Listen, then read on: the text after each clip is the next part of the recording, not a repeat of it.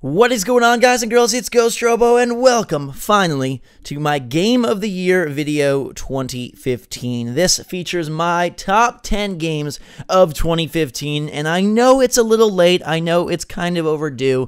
I always want this video to be big and bold and beautiful and perfect, but I'm usually run down and sick and tired in December and January, so it ends up getting put off and off and off and off. And then, like last year, I totally never got around to getting it done. So I figured, you know what, we'll make it discussion-oriented, and we'll just get it done with a little bit of gameplay, a whole lot of thought, and 10 very awesome games. So this is my list, my opinions, what I put upon my top 10 games of 2015. Curious to know what you guys think of the list and what yours were. Let me know in the comments below. Hopefully, you'll find one or two in here that you didn't play in 2015, and maybe it'll bring you some fun, some joy as we kick off the gaming season here in 2016. So, without further ado, GhostRobo's top 10 Game of the Year games 2015 begins right now with number 10, Super Mario Maker. I really wish I could put this one higher on my list because I love the creativity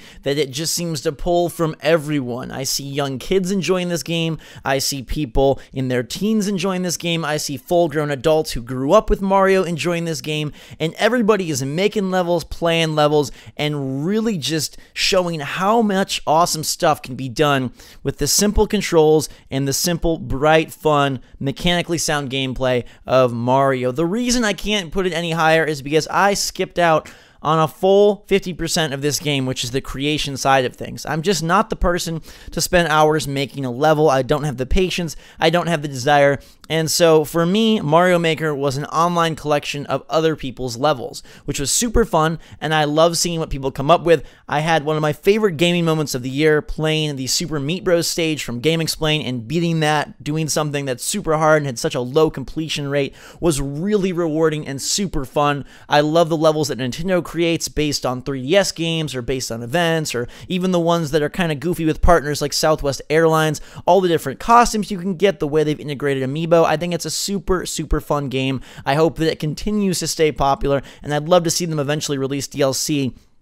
But I have to put it at number 10 because I only use a little bit of it. Nonetheless, I think this is one of the coolest games that came out in 2015, not just from Nintendo, not just on Wii U, but in general, because it evokes a whole different feel and a whole different concept than pretty much anything else released. I think it even is a more sound creation tool than stuff like Little Big Planet or RPG Maker, things like that you'll see, because it basically makes you a masterful Nintendo designer. They give you the tools, they provide the structure, and then you just have to use your creativity to put it in, and the levels are going to turn out pretty darn good even in their simplest forms. Stuff like Little Big Planet could get screwed up very easily. You run into a lot of errors, bad jumps, misaligned this, that, and the other thing. But Mario Maker seems to find a way to ensure quality in even the dumbest levels, and I like that everything feels pretty sound. Sure, there's lots of silly levels and ones that are nothing but run across the screen or sit there and do absolutely nothing, but more often than not, I found myself smiling, laughing, and loving my time with the different levels that I played. Coming in at number 9, we have Star Wars Battlefront, a game that I didn't think would crack this list whatsoever due to the dearth of content, the absence of single player, and the sad exclusion of any real Episode 7 content. But Star Wars Battlefront is fun, and that's what counts most of all. I find myself able to return to this game over and over because of its unique and easygoing gameplay, as opposed to something like Call of Duty where your skill can deteriorate quite quickly and requires a big and gradual ramp up back to proficiency. Battlefront seems to invite you back with open arms. I'm able to take weeks off, come back, and still do well and enjoy my time. And that says a lot about the shooter that DICE has invented here. I know that they bothered a lot of people by going the more casual route and not just reskinning Battlefield, but I'm glad that they did. I think Battlefront holds its own in its own unique space, and I'd be okay with them making a new one every year or two, so long as the Star Wars franchise continues to grow and blossom. It would be fun to encounter new characters, new eras, and new lands underneath the umbrella of the Battlefront series. worries. It is missing content. It is a little bit of a lackluster purchase at $60, but I think it's super fun. The servers have held up well. Almost every match I play is close, and I generally enjoy all the maps and all the characters. I wish Kylo and Finn and Rey were involved, but playing as Palpatine, Vader, and Luke is kind of a really cool dream come true, and I'm hoping that the DLC in the form of the monthly free updates and the paid season pass will expand this in a way that brings it more together in the form of a full-fledged multiplayer package. I'd love to see the inclusion of many more heroes, villains, modes, maps, and hey, that's exactly what we're going to get, so it will only get better from here, and I really just, it's the perfect Star Wars game, I think. Of course, we wish there was single player, and that will be coming from Visceral and maybe even Battlefront 2, but for what they set out to make, I think they did a great job, and if you think of this as a licensed game, it is a darn good licensed game. The graphics are absolutely beautiful. There are a lot of modes. The maps are not varied in a geometry sense very much, but they are varied from a visual perspective, and I like the way that the maps shrink and expand depending on the mode. I find myself enjoying the smaller modes, the team deathmatch, but what's most surprising to me is that I like the bigger modes, which I normally don't play at all in other shooters. So stuff like Walker Assault is really fun for me. Even some of the more oddball choices like Droid Run are really enjoyable. And I see myself playing Battlefront throughout not only 2015, but also 2016, which is surprising because in most games, I get tired of them quite quickly. So the fact that this has held my attention and remains fun is pretty darn cool. I wish that Battlefront had single player. I wish that it had Episode 7 content. I wish that it was everything it could have been, but for what it is and how much fun it brought me, it definitely deserves a place on my list.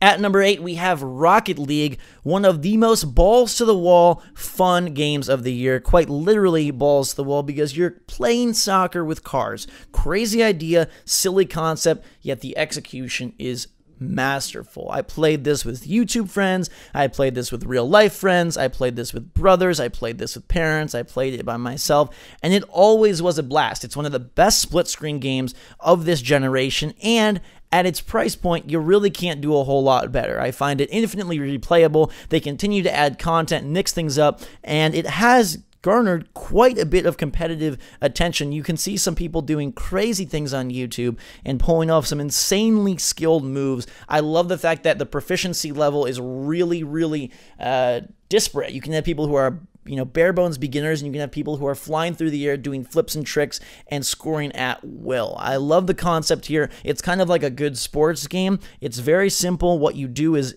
easy to explain, easy to play, but to master it takes a long time, and it's pretty much infinitely replayable. Even if there isn't a whole lot of, quote, content there, the content is in the exuberance and the excitement you feel within each round. It was my favorite game to play with my siblings this year, which is a huge deal for me because I grew up gaming with my brothers, and so to find something that we could play online or split screen right next to each other, even 4-player split screen, was a great addition to the 2015 slate. I know it's based on an idea from the past, but here they really nailed it and they really polished everything to perfection. I'm glad it's been as successful as it has been. I can't wait to see what they make next. If there's some other way they can combine, boats and football or airplanes and basketball, give it to me, because soccer and cars sounded like a horrible match, and yet this was the most beautiful blend of 2015.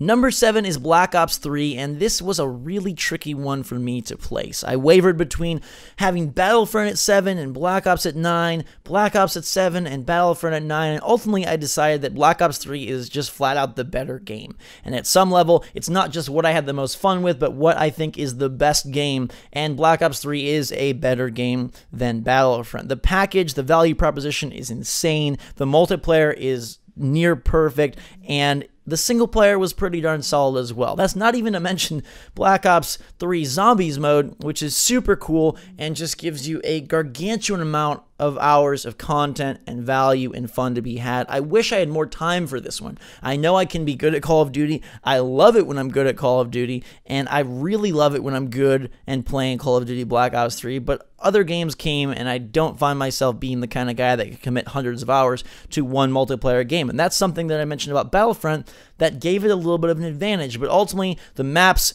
the guns, Everything about Black Ops 3 just spoke to me and said, this is great, and this is quality, and this is really, really enjoyable. Their mechanics are so sound. That shooting system is nearly perfect at this point. And I really liked the way that zombies kind of got modified. You had some of the old maps that brought back that feel, and then you had a new map that was massive and introduced new mechanics. A lot of the side features as well, like the different keys and all of that, I didn't even dive into, but it's there for people who want to be super hardcore. I think the Specialist is a fun way to expand upon the multiplayer format in a way that isn't just adding kill streaks or modifying the point system or adding some new skins, but really changing up the gameplay and encouraging everyone to get in and have some fun, because now it's possible to get a cool kill streak even if you suck, which is something that Call of Duty has struggled with. Other games go too overboard in the other direction, something like Titanfall giving way too much power, I feel, to everyone. But Black Ops 3 seemed to strike a really nice balance, having the Specialist grant everyone at least a moment of potential glory, but ultimately your skill level and your prowess dictates who is the most awesome gamer and the most awesome player in each individual session. I love Black Ops 3. I hope to play it a lot in 2016. Can't wait for the DLC, expanding both the multiplayer and the zombies components. But man, oh man, this is probably the best $60 you can spend straight up value-wise, and I really like it. It earns its 7th spot. It's a great step for Call of Duty, and I'm glad that they're back on track making really good games once again. Number 6 is probably the oddball of my list. Number 6 is SteamWorld Heist, and this is probably the oddball of my list. I doubt most people have this one on there anywhere, but SteamWorld Heist is so good. We talked about value with Call of Duty. Here you have a different kind of value, but still super duper value nonetheless. It's cheap, it's a 3DS eShop game, but it is so freaking cool. They did an incredible job of making a turn-based strategy game with real-time aiming work from a 2D perspective. It seems like it'd be super simplistic. It seems like it'd be super boring and easy. But alas, SteamWorld Heist is so freaking cool. I want to say dope, but I know that would be kind of lame, so I'll just say cool, but know that I'm thinking dope, because SteamWorld Heist, I love it. The robots, the whole steampunk vibe and world, the fact that you get to aim and equip all this different loot and new guns, you get to pick your team, you acquire and recruit new robots, and then get to decide who you want to send out to battle. There's optional missions for more loot, there's harder challenge missions for more loot, there's even crazy hats like in Team Fortress 2. It's got a lot of personality, the music is really great, the graphics are just this nice, crisp, hand-drawn looking animated style. And it builds on a universe that seems like it would have no place even having another game in its universe, the Steam World universe, which started with SteamWorld Dig, an amazing game in its own right. Didn't come out in 2015, though. But SteamWorld Heist is a must-play. I know it may not look like your cup of tea, but I promise you this is one of the most addictive and purely fun experiences that we had all year. It's got great mechanics, great charm, and a fun storyline coupled with just really great characters and a battle system that has been done before, but I feel like is refined and reworked in a way that makes strategy as fun as something much more action-oriented. You have to give SteamWorld Heist a try. If you have a 3DS or if you're looking to pick up a 3DS, this is up there in the top couple games ever made for that system. And now we get to the tough part, the top 5, where any of these games could have been rearranged in any order and I probably would have been happy. All of these are so good and I enjoyed so much. It was super, super tough for me to know where exactly to put them, how to rank them, and how I decided. I'll explain a little bit of my thought process with each one, but we start off with number 5, Life is Strange. Gosh, I love Life is Strange. I love Max. I love the concept. I love the freaking creepy, weird, and almost just uncomfortable ending. I love the time mechanics. I love the production value. I love how it feels like a TV show. I love that you have direct control of the character, but it's also an adventure game with choices and conversational options. I love how you go from era to era and you actually move through situations multiple times and see different outcomes. It's so, so cool. I do have a few gripes with the game. I wish that your decisions had a bigger impact on the ending. I wish that they were able to find a way to diverge the paths a little bit more. But alas, the accomplishments here are superb. They took a female main character, they took a preppy art school environment, they took a really dark villain and really dark theme and concept that I won't spoil. Notice I'm only showing footage from the very first episode and the very first part of that episode, because if you haven't played it, you have to. But they took these unlikely components and blended them together into a delicious smoothie that's worthy of any Jamba Juice or any Smoothie King on any street corner in any city in the world. It's just a masterful, masterful game, and I love their storytelling. I think that they did a really great job of creating mystery and intrigue. Dare I say, better than even The Walking Dead. I think The Walking Dead has a lot of engagement and a lot of value in its own right, don't get me wrong, but something about Life is Strange, the way that they almost calmly bring about this really moving story, is pretty remarkable. It deals with death, it deals with a lot of dark themes. Some of them I'm shocked that they decided to tackle, but boy, did they do a really good job. I feel like they were respectful. I feel like they were mature. I feel like even though some of the dialogue at times got a little goofy or a little silly, all in all, this was a game that captured emotion and captured heartfelt feelings and characters so well and put on paper real believable scenarios and made you feel right along with them. People always talk about crying over The Walking Dead and their reaction to the last episode and things like that, but I feel like Life is Strange struck an even deeper nerve. I feel like they tapped into much more personal emotions and much more relatable fears and victories, joys and sorrows than The Walking Dead, which ultimately grabs you on a lot of shock value and a lot of death and destruction. But Life is Strange, man, it just has a vibe all its own, and that was something that was really important to me this year in my list. I thought unique vibes were really, really cool and really important, and I cannot wait to see what Don't Nod does next. Supposedly some weird vampire game. Super excited for that. Really hope Life is Strange gets a second season, and I'm glad that a game about a girl going to art school with time powers, a downloadable that had bad lip syncing and not the best graphics, was able to grab as much attention as it did and really strike a chord with so many people. Life is Strange is another one of the must plays on this list for anybody. Go grab it, go play it now. It is so special. Number 4 is another adventure game with a twist, this time Until Dawn. I had no idea that this would be as good as it was. Another one that was a total surprise, and if I had to make a top 5 surprises list, this may be at the top of the heap, because I went in expecting a hokey horror adventure and came out with a really intense, awesome adventure that finally implemented change in the ending and in the game based on your decision in the form of totally removing characters, dialogue, and situations from the game, and I came out on the other side with a girlfriend as well. Yes, Becca, my girlfriend, first found me and even knew who I was based on Until Dawn, but that is not why it's a good game. It's a great game because even though the parts themselves aren't the best, it doesn't have, the coolest gameplay, it doesn't have the most believable storyline, what it comes together as is wholly unique. And again, it's kind of an interesting contrast to some of the games that have already been on this list, where maybe the mechanics aren't super perfect and pro, but the package as a whole is like, wow, when was the last time I played a game like this?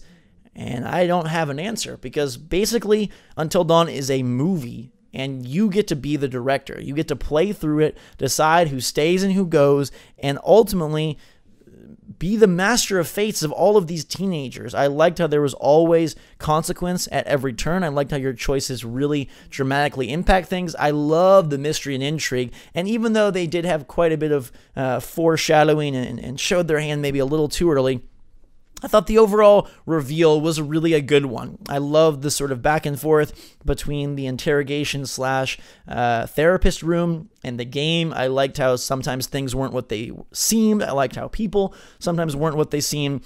And I liked the quick time events. Am I a bad person for saying that? Am I a bad gamer for really liking that? I don't know. But in this instance, QTEs were really fun, and they really added a lot of sweat and intensity to the game. I hope to see this kind of a thing done with other stories. It doesn't have to be Until Dawn 2. It doesn't have to be a horror movie, but I'd love to see Supermassive take this and do something else. Find another cool storyline, find another mystery-filled plot, and put us right in the thick of it, and have us decide how it goes, who lives and who dies, and what the ending is. I'd love to see even more variety in that next follow-up title. A special game all around, and even more special because it wasn't supposed to be so special, and it's very, very awesome to see the developer getting all the accolades and all the praise heaped upon them. They deserve it. They did something really good, and it's always fun to see a studio that you don't expect greatness from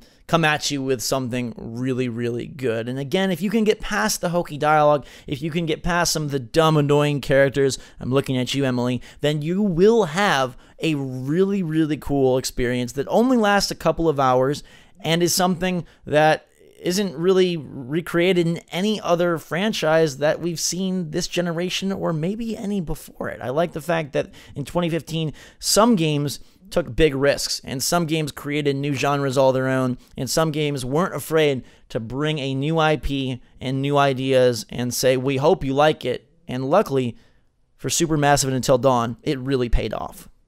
We're now at the top 3, and kicking off this final trio is Splatoon. What a freaking crazy train ride Splatoon is. A game about squids and kids splooshing ink around arenas. Ends up being the coolest game on Wii U and one of the coolest games of the year. How does this happen? Nintendo brings out a new IP. It looks to be a dead-on-arrival dud in the water. And yet Splatoon... it's just Splatoon, man. There is nothing quite like it yet again on this list. Another eccentric, extraordinary title. The multiplayer is really fun. It's maintained a player base. They provided tons of free content, and it feels wholly original. You're running around for 3 minutes, shooting ink as fast as you can, making routes throughout the maps, challenging yourself to get a high score. Sometimes you don't even kill other people, and that's what's really cool here. This shooter isn't about shooting people, it's about shooting ink and painting the world. I love the fact that they took a concept that we know so well, flipped it around, and then executed it supremely. Splatoon also has a single player mode that I feel never gets any mention. That's a really fun single player mode. It's chock full of levels. They teach you a lot of the mechanics that you can apply to single player, and it utilizes the ink and the characters in ways that is never seen in multiplayer. The bosses are super original. It ends and culminates with a battle against a super octopus who makes sick beats on his DJ turntable. Where did that come from? How did they come up with this? I have no idea. But both sides of this game, single and multi, are fantastic. I love the different arenas. I love sort of this Japanese sushi vibe that you got going on. There's gear, there's upgrades.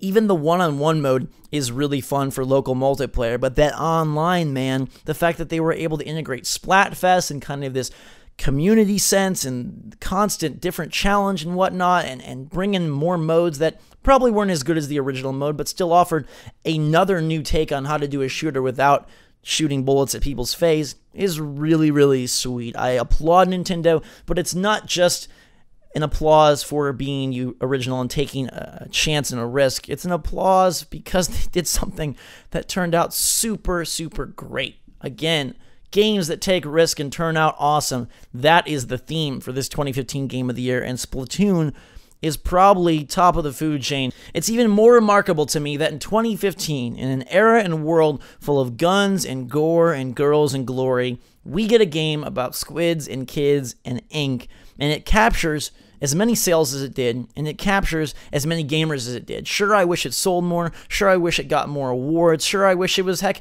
even on top of my list, but Splatoon is a fine product worthy of any Wii owner and really worthy of any gamer's collection. I think this is a must-buy title for the platform it's on, and maybe even the system seller if you're interested in Wii U. Splatoon, I love you, baby. We've reached the final two, and at number 2 is Batman Arkham Knight. Wait, do I see a tie for number 2? Yes, I do, but let's talk about Batman first. Why does this game get so much crap?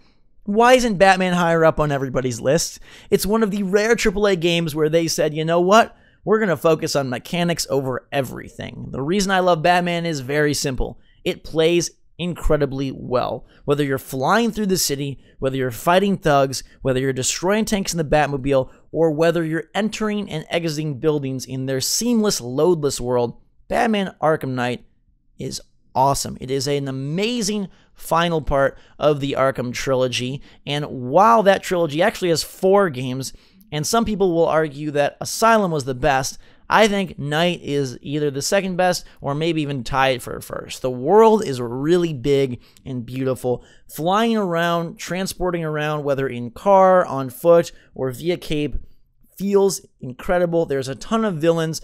And let's talk about what nobody seems to mention about this game, which is the Joker inclusion. That storytelling device, that dialogue and plot mechanic is brilliant. The fact that they have Joker following you around in your head, constantly talking about everything, constantly making little quips about this and that, and mocking you and egging you on and making you question yourself and not know what's really going on is so freaking unique. It's a very, very, very awesome story device. I don't see it being done anywhere else, and it adds so much to a game which could feel super sterile. It's nighttime, there's nobody around, you're flying through the city, and yet you have this partner character that follows you everywhere but hates you. It offers so much insight into both men, the Joker and Batman, and functions as sort of a pseudo-commentary on all of your encounters and experiences, kind of like a YouTube commentator, but with a really weird smile and stupid green hair. It was great. I've never really seen it be done before. I loved how it provided almost this second storyline throughout the storyline and this inner battle within Batman. Super smart design. Let's not forget also the ending was super smart. I love when endings of games are kind of a curveball. They throw a mechanic or a character or a perspective that you've never seen before and flip things upside down. That's what the Arkham Knight ending did. I don't want to spoil it, but it was super cool, and I was like, whoa, I can't believe they did this. This is the kind of thing I would do if I was designing games. Now, the DLC is not what I would do. It was totally lackluster, and the Season Pass sucked in a lot of ways, but the base game is great. The mechanics are super sound. The controls are crisp. The combat is, dare I say, revolutionary for how many other titles it's impacted since its inception in Arkham Asylum, and it's just one of my favorite franchises all around. Arkham Knight, a great cherry on top for the Arkham series, and a standout stellar title for 2015. There's another game that is equally stellar, and for a lot of the same reasons. I really enjoyed it for many of the same things and same points as Arkham Knight, and it's not getting the accolades just like Arkham Knight, and so I felt like giving them the same slot was the right thing to do. Is it really fair? Is there now 11 games on my list? No and yes, but it's my list, so I feel like I can do what I want, and I was hoping that this other game, which is Rise of the Tomb Raider, also at number 2, would elevate itself above Batman, but its ending didn't impress me in the way that I wanted it to. It didn't leave me with the taste of delicious applesauce in my mouth that I wanted. Those Trader Joe's 3-stripe popsicles that I love so much kind of wasn't the best, so I'm going to put them in the same spot. Rise of the Tomb Raider, I think, is just the perfect rebuttal for the open world craze that has seemingly taken over gaming this generation. In this title, they put open world segments. They have fun side quests that take advantage of, once again, well-controlled mechanics and an awesome character that moves with ease and with fun and enough challenge to make it interesting, but enough simplicity to keep it fast-paced and cool. Those open segments are really something. But then between those open world segments where you can go and accomplish kind of mindless side tasks and talk to quest givers and wander around collecting collectibles, you have linear segments where the designers were able to piece together sections and scenes and tentpole moments that they put in place. We don't need a game to be entirely open. We don't need a game to be entirely linear.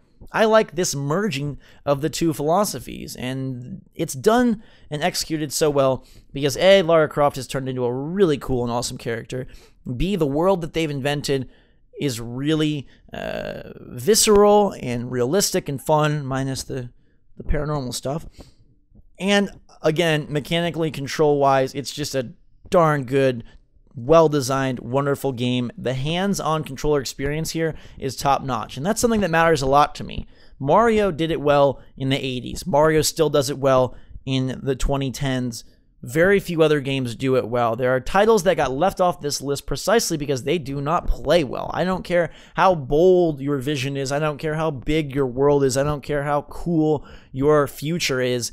If you don't play well, it's hard for me to like it.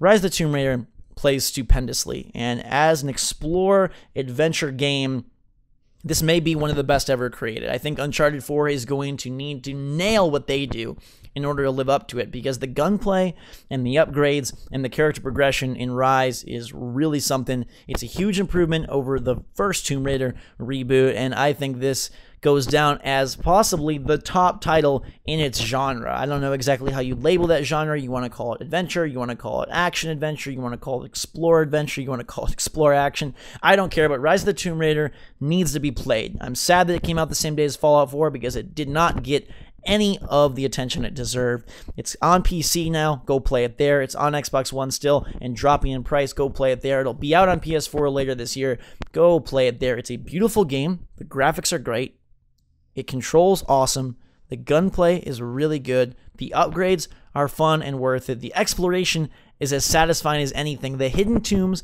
have some clever puzzles, the world is wonderful to explore, and the merging between open world and linear gameplay is really great and something I don't see being done really anywhere else. I'm frankly pretty sick of open world games with a million things to do. Tomb Raider gives you some sections with quite a few things to do, but never goes over the top and still remembers that this is a game that's supposed to play like a video game and be designed and pull you forward because the designers pull you forward, not because you pull yourself forward because another exclamation point appears on the map. Rise of the Tomb Raider is wonderful. I wish I could give it Game of the Year. I really do. I think if there's any game on this list that wins Game of the Year for me, that isn't my Game of the Year, if that makes any sense, it's this one. I think that Rise of the Tomb Raider is possibly the best game of the year. Ultimately, I went with my favorite game of the year for my Game of the Year, but Rise of the Tomb Raider, man oh man, that is a freaking great game, and everyone should play it. I wish it had the hype of the others, but Batman and Tomb Raider, they get kind of shoved under some of the more, excitable titles, but they're two amazing games, and they're, I think, the two best designed games of 2015, and if I had to give you what was the best game of 2015, it would be down to one of those two. But that is not my Game of the Year, because I decided that for my Game of the Year this year, I would go with the game that gave me the best memories, the most fun, the most excitement, and that I felt the deepest connection to. I went with the game that I could wholly own as my Game of the Year. I had a hard time finding a true runaway winner in 2015. I thought all in all, it was a good year, but not an exceptional year. I thought there were a lot of great games, but very few incredible games. I thought it was a good year for smaller titles and kind of a lackluster year for the AAA. But one game stands out for me. Some of you can probably guess it. Some of you have probably already shut off the video. Some of you knew what it was from the start. But my Game of the Year 2015 is Evolve. I know. Seems like nobody likes this game anymore. They had a really piss-poor marketing plan. They made some bad decisions with DLC. But underneath it all is what I'm happy to crown the most unique game of this generation. They are taking an idea that nobody else is taking. Be a video game boss against 4 human players in a big arena where you have full control and you have crazy creatures to play as. The DLC also came out in 2015, and while people did not like the price points or the release structure, the DLC is incredibly good. Behemoth and Gorgon are the two most fun monsters to play. Their environmental navigation and environmental manipulation is almost mind-blowing. The fact that Behemoth creates rock walls in the environment and rolls down trenches, the fact that Gorgon can hang up on almost any surface with a web is ridiculous. This game is pushing the limits of what games traditionally do, especially from a multiplayer standpoint, and especially from a character-driven multiplayer standpoint. How many games let you be a boss? How many games let you be a giant monster? How many games feel incredible and dexterous being that giant monster. The games I've played before where you get to be a boss involve mashing a button to stomp. They're more of playing as a giant mech or a robot where you've got 2 different moves and you can fire the missiles, or you can stomp the feet, or you can blow the fire, or you can punch. But in Evolve, you get to be a Godzilla creature. You get to be a floating, teleporting creature. You get to be a flying Cthulhu moose creature. You get to be a giant, deadly spider creature. You get to be a rock monster that can roll really fast and then pound super hard. And that's not even talking about the hunter side of things, where the guns and the mechanics are crazy and creative compared to what we see in Call of Duty and Battlefront and Battlefield and Halo and the rest. Evolve doesn't get the credit it deserves at all. Was it executed as well as it could have been? Did it have the content it should have had? Was the unlock structure as wonderful as it could have been? No. But again, for me, Evolve, since E3 of 2014, when I walked into their booth and had no idea what this thing would play like, just knew it was from the Left 4 Dead guys, and I love those games, I have been totally enraptured ever since. And I still love to play it. It saddens me that there's not a whole lot of community there, but the community that is around is a wonderful one. They're very invested in the game. They're very hardcore, almost too hardcore. I was hoping that Evolve could be the game where I turned into a pro or something, but man, those PC players just blow me out of the water and have the dedication and the desire and the time that I just don't think I'll ever have. But the fact that I got to play it at a tournament level for a little bit, the fact that I got to, play a bunch of different hunters that all felt very different and take on roles that are roles from other games, but yet involve different mechanics and different tricks and tactics than anything else we've seen. You're capturing a monster. You're going on a hunt for a giant creature. What other game comes close to doing this? It's asymmetrical multiplayer in the grandest sense of the word. You have a humongous creature versus 4 tiny guys, but in those 4 tiny guys, you got 4 distinct roles, and you've got 5 unique characters. Now there's even more variety within those 5 characters, and most people hate microtransactions, but I love the skins here. I thought it was a super cool way to really distinguish yourself as a monster or even a hunter player, to have a different look and let people see you as a blood red spider, or as a rainbow colored wraith, or as a really blue and weird exotic rock. That's super awesome. Nobody had to buy that stuff. Nobody had to buy any of it. I still think the base game is really fun. I still think the evacuation quote-unquote campaign isn't a campaign, but it's got a good idea behind it. And the only mode that ended up mattering to people was Hunt, but there's another mode that most people never got to see, and that's Arena. Arena was a fantastic way to drop people in, give them a quick couple-minute enjoyable session of Evolve, and I wish that was there at launch. I think if Evolve had launched with Hunt and Arena, then it would have been a different story. I think if Evolve had launched with the Tier 4 and Tier 5 hunters instead of the Tier 1 and Tier 2, it would have been a different story. The personality and the charm of those hunters and monsters really grew as the game progressed, and most people, unfortunately, didn't get to see that. My favorite monsters are Gorgon and Behemoth. My favorite hunters are the Tier 4 and Tier 5, and most people have no idea they even exist or what they look like because they were so burned by the initial plan. I personally think it wasn't that bad. I think that the media and the PR and the word of mouth kind of wrapped it into this big bundle of flaming fire that it didn't need to be and really wasn't. Tons of people sell DLC. Tons of people have season passes. Somehow Evolve kind of got worked over worse than any of the others. And maybe it's because it's a new IP. Maybe it's because it is mostly online only. But you can play that thing totally by yourself. You can play that thing offline. I really like playing the monster against AI. I think if you bump the AI and set some of the parameters to be against you, it's a really fun experience. The monster is where it's at.